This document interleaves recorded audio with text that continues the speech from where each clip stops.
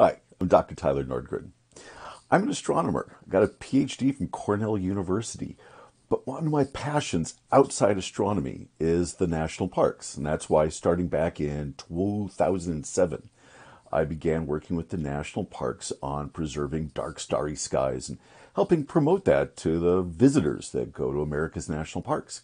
Because one of the things that people found is that people who go to national parks are looking for that experience, whether it's grizzlies or granite cliffs or waterfalls. They want to see things they can't see at home. And dark, starry skies are one of those. So for about 15 years, I've been working with national parks to help promote the parks as a place to go and see the stars. Half the Park is After Dark is something that I came up with, along with a poster campaign to get people to go out and see the Milky Way when they're in America's national parks. But starting back in 2017, something else astronomical came to the national parks, and that was a total solar eclipse.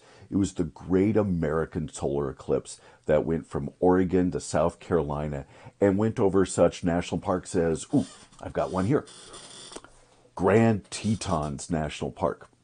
So back in 2016, I created a whole series of posters for people to go out and see the total solar eclipse in America's national parks. And that was one of the amazing things that happened because, here we go. Every single park in the United States on August 21st, 2017 had at least a partial eclipse. And I created this graphic here along with eclipse glasses to help share that experience with the 12 million people that lived in the path of totality or traveled to totality to see that eclipse. We've got another eclipse coming up here just under a week on April 8th. And so I've been creating posters just like the ones I did back in 2017, but to help promote the national parks that are in this path. Places like Hot Springs or Cuyahoga Valley or Ozark, National Scenic Riverways. So I've been really lucky to be able to share both my love of national parks, astronomy, and art with visitors from all over the country and all over the world. And it's one of the things I've been a real pleasure to be able to do. And this all comes because I had a passion for drawing when I was a kid. Even though I knew I wanted to be an astronomer, or actually when I was a little kid, I wanted to be an astronaut. But astronaut turned into astronomer when I went off to college and studied the sciences.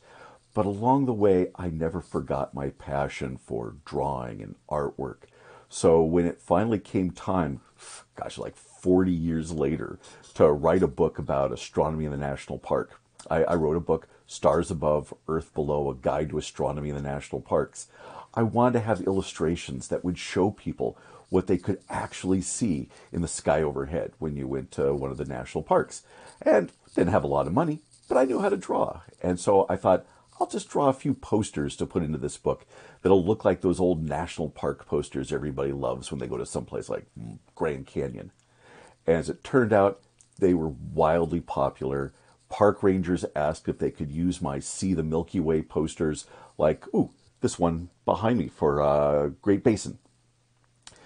I said, sure. They could use them to help promote their night sky programs. And then visitor centers said, hey, we've got people asking if they could buy this poster. So I began to sell them to the national bookstores. So one of the things I tell people, students, kids today, don't ever give up on your passions. Don't let your hobbies die because you don't know what you might make of them someday. Keep those passions, explore the world of ideas, and you never know where your interests may take you someday. For me, they've taken me to the national parks, to the sky above, and sharing the upcoming total solar eclipse with visitors from all over the world.